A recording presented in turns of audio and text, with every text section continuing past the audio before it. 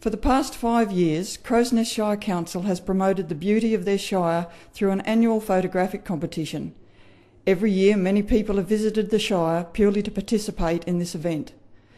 Catering for residents, youth, open, digital, film and black and white mediums, camera buffs could be observed travelling far and wide on the designated weekend to photograph the many different aspects of flora and fauna, people, industries and recreational pursuits within the shire. Crows Nest Shire lies along the Great Dividing Range just north of Toowoomba City and covers 167,200 hectares.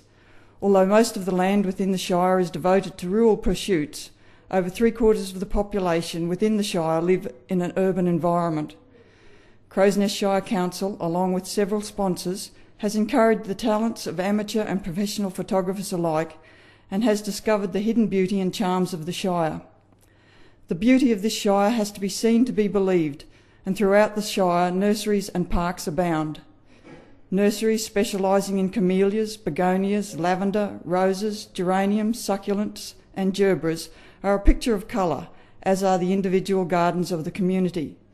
Despite the prolonged drought, there is a certain pride to be seen in local private gardens and community areas.